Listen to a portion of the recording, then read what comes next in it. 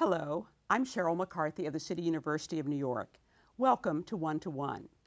Each week, we address issues of timely and timeless concern with newsmakers and the journalists who report on them, with artists, writers, scientists, educators, social scientists, government leaders, activists.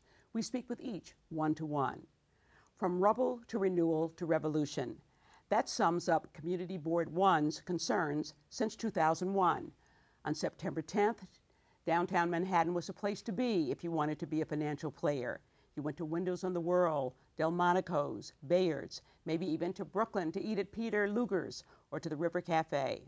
But everything changed the next morning, now known simply as 9/11. As a result of what happened that day, New Yorkers reassessed their values, their sense of security and invincibility, and from that awakening has come a new sensibility, a new neighborhood. Julie Menin is chair of Community Board One, the founder of Wall Street Rising, a nonprofit dedicating to reviving Lower Manhattan after 9/11, and she was on the jury that decided what the World Trade Center memorial site would look like. She embodies the spirit of the new downtown, and new it is. Welcome. Thank you, Sheryl. Great to be here. Julie, you were involved with Lower Manhattan long before 9/11 as a resident, a restaurateur, a lawyer, but was it 9/11 that turned you into a real activist, or were one before that? Well, I think everyone has an activist element inside of them, but certainly what 9/11 did is it changed the direction of my life, of my community's life. I mean, not only were almost 3,000 people killed on 9/11, but there was a 16-acre hole in the heart of the neighborhood that I lived in, the neighborhood that I had my small business in. And I think when there is that kind of event, it causes people to act. For me personally, I was supposed to be at the World Trade Center site on September 12th. I had a meeting there for my small business. Actually, we had a restaurant show that we were participating in. My husband was supposed to be at the World Financial Center the morning of September 11th. So we felt so fortunate personally that we were not there at that time, but so many others were there. And there is a duty to get involved and to help and to rebuild in any way possible. And that is what I've spent the last 10 years doing. Now, what geographic area is covered by Community Board One? We are basically Canal Street South, so we cover the financial district, Tribeca, Battery Park City, and what is known as the Civic Center Seaport area. Okay. Now, just from my observations from riding along the bike path through that area, it seems like a fairly affluent neighborhood area. Is that correct or not? Parts of it are, certainly Battery Park City and parts of Tribeca, but we have a very diverse community as well. We have the fastest growing residential neighborhood in the city of New York. We have 30,000 new residents that have moved into Community Board One since 9/11, which I think is an incredible testament to the power and perseverance of our neighborhood. But we are a diverse community with a lot of different neighborhoods and a lot of different individuals. Some are longtime Lower Manhattanites. Many others have moved to the community more recently. Now, I think I saw some poll recently that listed Battery Park as one of the most livable, most desirable neighborhoods in the city. Yes, absolutely. And I think part of that is because of the access to the parks, the terrific public schools that are in the neighborhood, the waterfront access, the bike paths, recreational activities that Battery Park has, but also that other communities in Lower Manhattan have as well. One of the priorities that we've had is to really address any inequities between the east side and west side of our district. The east side of our district, just in terms of the development of the East River waterfront, has been an issue. Community Board One and the Downtown Alliance about 9 years ago did a visioning statement suggesting that the whole East River waterfront be developed so that our east side districts also had access to parks and bike paths as well, and playgrounds and activities for kids and for seniors. So what was it like the day on September 12th of 2001?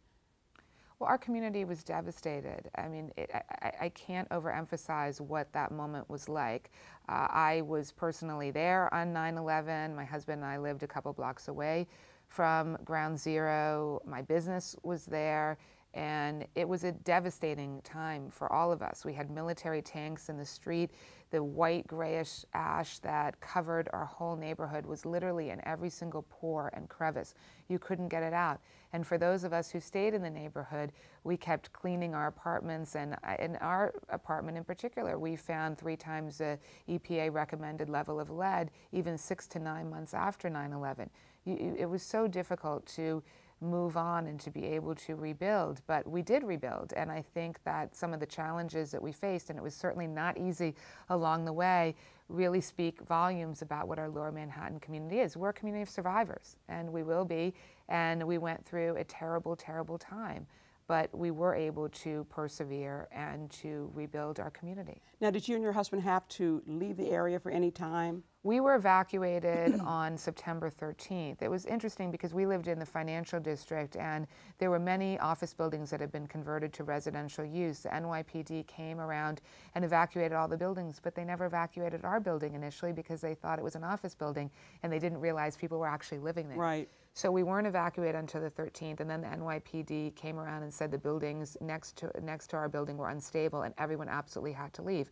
We got back in as soon as we could, which was about 4 days later. Okay. And then at the time, I decided to reopen my catering and restaurant business on the Monday after September 11th, which was the same time that the New York Stock Exchange decided to open.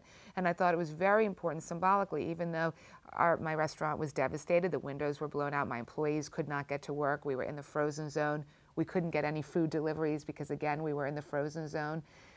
But we did reopen because it was important to show that no one was going to put us down. And so we went from having about 250 customers a day to 3. 3 people walked in that day. We served them pasta, which was all we had in the kitchen. But I think it was symbolically important that we did that. So practically speaking, what did some of the rebuilding efforts entail? So about 2 weeks after 9/11, I started a not-for-profit called Wall Street Rising to try to rebuild the neighborhood. Eventually, Wall Street Rising had 30,000 members. We raised over $12 million to do programs within the neighborhood to help the community rebuild. We did arts programs. We did music programs. We built a downtown information center. We helped numerous small businesses move into the neighborhood. We helped businesses access government grants that were available to them. It was such a difficult time. No one knew at the time where to turn. It was really chaotic at that time and a very difficult time for residents and businesses downtown. How long were children out of school?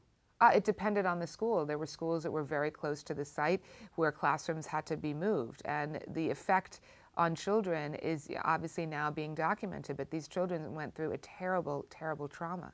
You talk about the fact that there was lead found in your house, 6 months later? So what did you have to do? Did you have to have people come in to clean it out? And did people have to do this over and over again? Well, there were grants available at the time for cleaning expenses, but the problem is it didn't take 1 cleaning or even 2 or even 3 cleanings to really get that out. And what we're seeing now, 10 years later, is unfortunately hundreds and hundreds of residents who have become sick as a result of 9/11 toxins. And thankfully, the 9/11 health bill is now passed, but in my opinion, it's disgraceful that it really took so long to get passed and that people didn't do the right thing and protect the first responders and protect the residents. We have to remember that both the first responders and the downtown residents were told the air was safe to breathe by the federal government.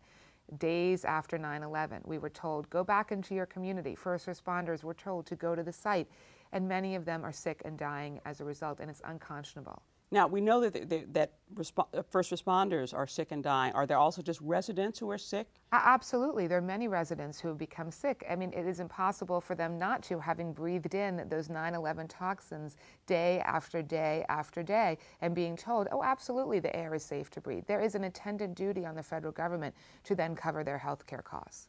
Now, what were some of the issues that the community board took on after 9/11, either advocated for or fought against, or what? Well, there's so many. I mean, first of all, in the years right after 9/11, part of it obviously had to do with the cleanup, the removal of those toxins from the neighborhood, access to the neighborhood, because we were under a lockdown and frozen zone for a long time, and in some respects we still are. There's so many streets that still are closed to vehicular traffic. Really? Downtown, there's still security checkpoints around the New York Stock Exchange, around Park Row, and other areas. So we had so many concerns after 9/11, some obviously relating to health, others relating to getting the neighborhood back, and others relating, of course, to education. When this influx of residents came into our neighborhood, it created increased pressure on our public schools, which were already overcrowded to begin with.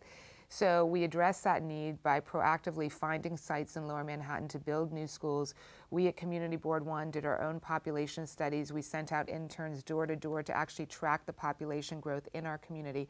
And that is how we were able to convince the Department of Ed to build what is now PS 276, which was built last year in Battery Park City, the city's first green school, I might add, and also PS 397, which is a new school that was just opened up in the Gary building in the Seaport area. What's causing the population influx? So a couple reasons. First of all, in the years after 9/11, the Lower Manhattan Development Corporation disseminated $227 million in grants for people to either remain in their apartment or for people to move to their apartment.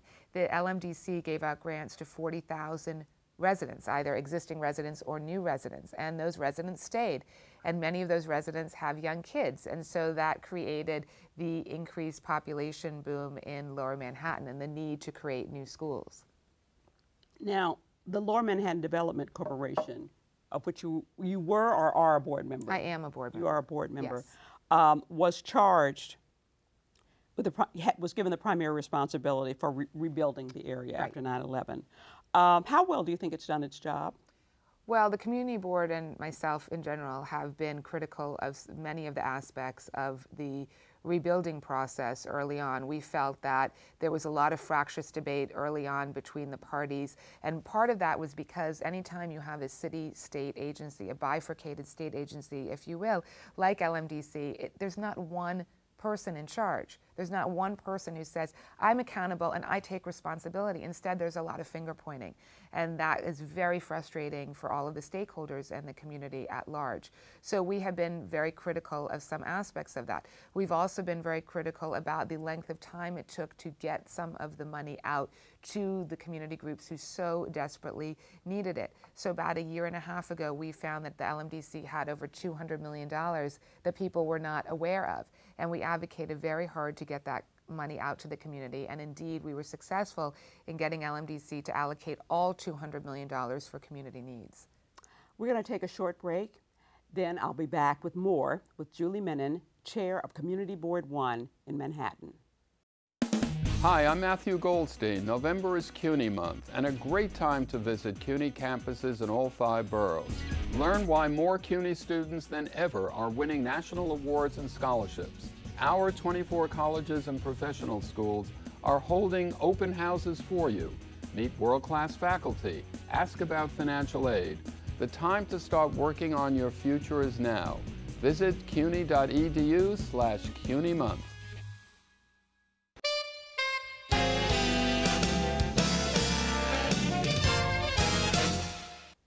Welcome back to One to One. I'm Sheryl McCarthy of the City University of New York, and I'm talking with Julie Menin, Chair of Community Board 1 in downtown Manhattan. Ground Zero is slated to be the site of 4 office towers, in addition to the memorial and the museum. I know that there was a big push after 9/11 where we're going to rebuild the Trade Center towers to show the world that we cannot be brought down by terrorists. But there were others who said, well, you know, what downtown and the city in general really need is not more office buildings, but more affordable housing. Right. How do you feel about the way that the plans for the revival have turned out? Well, a couple different things. First of all, the overall master plan, I think, does not give enough emphasis to public components. It really gives overemphasis on the office buildings and not enough on really what the public at large can utilize. For example, the public can utilize a performing arts center. The public can utilize the retail. They can utilize park space. There should be more of an emphasis on those public components. In terms of affordable housing, we have urged the city and state to develop Tower 5 with 80/20 housing. And we have pushed very hard for that. That is a vacant parcel that is just south of the World Trade Center site. It's the former Deutsche Bank site. That tower is now down, and we have urged the city to build affordable housing on that site. We have to have a plan to build more affordable housing in Lower Manhattan. It is absolutely critical. The Community Board just last month released our affordable housing report where we really surveyed all of the affordable housing that exists in Community Board 1, and we need the city and state to really be focused on building more.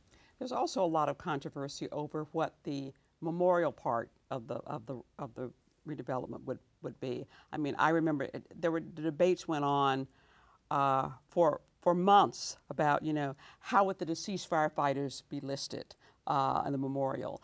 I believe there were originally 2 museums that were planned, and one of them was scrapped. How do you feel about how the memorial has turned out? Well, I think the memorial is a beautiful tribute to the lives that were tragically lost. I served on the jury that selected the memorial. We went through over 5,201 design submissions, and I think that Michael Arad's Reflecting Absence really encaptures those voids. With the idea of the waterfalls, they actually are voids. It's where those lives were lost. And one of the interesting things that to me is very important about Michael Arad's design is that it actually provides connectivity and access across the site. The majority of designs that were submitted to the jury actually suppress the memorial below ground, and people would have had to walk all the way around the site. And I think in an area, a dense area like Lower Manhattan, you need to be able to walk across the site. Our jury, when we selected Michael's design, then insisted that a landscape architect be involved, and we brought in Peter Walker. He planted 400 trees. So for those that have not been down to the memorial, I think that people would be pleasantly surprised at that element of it. It's actually a park that is larger than Bryant Park on the memorial site. Right now you need tickets to get to the memorial, but eventually in a couple years when all of the construction is done around the World Trade Center site, you'll be able to just walk across the Memorial Plaza. So if you want to go, for example, from Battery Park City to the Financial District or to Tribeca or in any of the Lower Manhattan communities, you'll be able to walk right across that site. How much traffic has there been to the memorial so far? So right now, 7,500 people come to the memorial each day. That is what the tickets are allocated for. We are going to have approximately 7 million visitors each and every year to the memorial. That has created challenges for the community. We were very actively involved on the plan for tour buses because we opposed a line of tour buses basically flanking our whole community. So we worked with DOT to modify the plan and make sure it's a plan that works really for the community so that we're not being walled off by lines of idling tour buses. Speaking of controversy, another one was the controversy over the siting of Cordoba House, the Islamic Cultural Center. Right. Near, how far away is it from Ground Zero? It's 3 blocks. Okay. The community board voted in favor of its being there, but the board was split. Oh no, our board was not split. It was a 29-to-1 vote. Oh, I didn't know that. It was overwhelmingly in favor of building the project. And that is because, first of all, we always need to stand up for freedom of religion. And this project was 3 to 4 blocks away from Ground Zero. It was not at Ground Zero, as had initially been reported by some press accounts. In addition, the mosque had been in the Lower Manhattan neighborhood for over 23 years, 10 blocks away from Ground Zero. So they wanted to move a site that was 10 blocks away to a site that was 3 to 4 blocks away. And I think it's very important that government not intrude on the rights of any religious group to practice as they see fit. Another issue was the plan by the Obama administration to hold one of the terrorist trials in New York City. I guess it would have been at the federal courthouse? Yes, it would have been at the Foley Courthouse in Lower Manhattan. They wanted to try Khalid Sheikh Mohammed, the mastermind of 9/11, at the Foley Courthouse in Lower Manhattan at the cost of $200 million of taxpayer money a year and involving 2,000 checkpoints in a neighborhood that was just starting to rebuild from 9/11. So we, the community board, opposed the plan. We suggested that the trial be moved first to Governor's Island, and then when the city did not support the Governor's Island move, we suggested that it be moved to the 3 upstate military locations, but that were still jurisdictionally within the Southern District of New York. And the idea really that was put forward that we had was that you don't have to have a trial in a federal courthouse. You can easily have a federal court judge preside over a trial in a non-federal courthouse location, such as basically West Point is one of the issues that we thought would be good to look at. We also suggested Stewart National Air Base in Newburgh or the Federal Bureau of Prisons in Otisville. These were all locations within the Southern District, and you could have easily had a civilian trial there. But the point was that we opposed the trial, but that we tried to offer other locations that it could be moved at. And I think that's a very important point because so frequently when communities are upset about something that is happening in their neighborhood, they might hold a rally. And my opinion, having observed this for a long time and being a long-term community activist, is it's usually better if you have an alternative. If you say, we oppose this, but instead we think it should be moved to X, or we oppose this, but instead we think that Y should occur. And so it's a very solution-driven approach. Speaking of rallies, one of the biggest story in the city in recent weeks has been the Occupy Wall Street demonstrations. How do you feel about the demonstrations and about the way city officials have responded to them? So the community board, and we're having a meeting on this tomorrow night, our position has been we absolutely support the First Amendment right to protest and the First Amendment right to assemble. At the same time, we have tried to proactively address quality of life concerns because we have obviously many residents who live right next to Zuccotti Park and many small businesses as well. So we've tried to proactively address that. We have met many times with the protesters to talk to them in a proactive and responsive way about any issues that emerge. So whether those issues involve sanitation or noise or other quality of life issues, we've sat down with them numerous times to address that, and I think those conversations have gone well. Of all of the efforts you have personally been involved in trying to help bring Lower Manhattan back, what are you most proud of? I'm most proud of the fact that we've been able to build the new schools. We built 2 new schools, PS 276 and PS 397, and we just reached a deal about 6 months ago with the Department of Ed to build a school on Peck Slip. That will be 3 new public schools in 4 years. And when we really think what is our responsibility as community activists, I think it's really to leave our community and our city in a better place for the next generation. That is, to me, one of our fundamental responsibilities. And by building new schools, that is one way that we're able to address that. We're also very, very focused on affordable housing and making sure that the neighborhood is not priced out for teachers, for firefighters. We want to make sure that we have a diverse community of individuals that live in our neighborhood. So that's another issue that we're very focused on.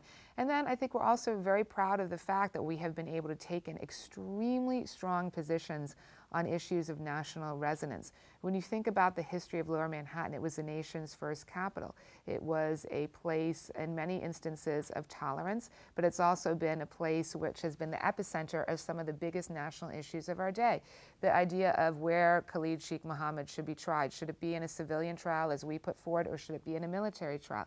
The issues regarding the Islamic Cultural Center, standing up for freedom of religion. The same for standing up for the right to protest. For example, the Occupy Wall Street movement. We have our communities faced some of the biggest issues of the day, Right. and I think we've really stood up time and time again. What are you most disappointed by that you've seen happen? I'm most disappointed in terms of the overall redevelopment of World Trade Center site, just with the fact that we have had so much fractious debate from many of the different agencies and many of the players. I think it's so important that people really stand up and say, I take accountability and I take responsibility. And with the redevelopment of the site, it has been a very, very difficult process, in large part because there wasn't one individual who was in charge. We have dealt with a multitude of governors over the years, both in New York and in New Jersey. We've dealt with a panoply of government agencies, an alphabet soup, if you will, of government agencies who all have a hand in the rebuilding, and that has been a frustrating experience. But the good news is that where we are now, 10 years later after 9/11, we're the fastest growing residential neighborhood in the city of New York. We're the 4th largest commercial business district in the country. We're one of the few areas in the city that actually has job growth, and I think that that's something that we all should be very proud of. Well, you know what they say about New York City, it takes about 60 agencies to get a public toilet built, and that's why we only have, what, 3? So, how has the economic downturn affected that community? Has it Oh, it's Well, definitely affected everybody. It's affected everyone throughout the city. It's put tremendous pressure on infrastructure. One of the things that we really believe should happen is that we should be devoting more public sector dollars to large-scale infrastructure projects that actually create not only construction jobs but long-term jobs in terms of the demand for material and supplies, and that have a multiplier effect in terms of creating new jobs. So that is something that is incredibly important to the neighborhood. And as we move forward, we want to write a new chapter for Lower Manhattan. We've been very lucky with our community. We have outstanding elected officials who represent our community. We work very collaboratively with all of our elected officials, and I think that we have a very strong community that has been extremely proactive about addressing issues as they present themselves. Well, I have no doubt that you're going to continue to be a very forceful advocate for your community. And I want to thank you for joining us today. Thank you so much. You can watch Julie Menin, you can watch her program, Give and Take, on WNBC's New York Nonstop Sundays at 7 p.m., and you'll also find the interviews online. For the City University of New York and 1 to 1, I'm Sheryl McCarthy.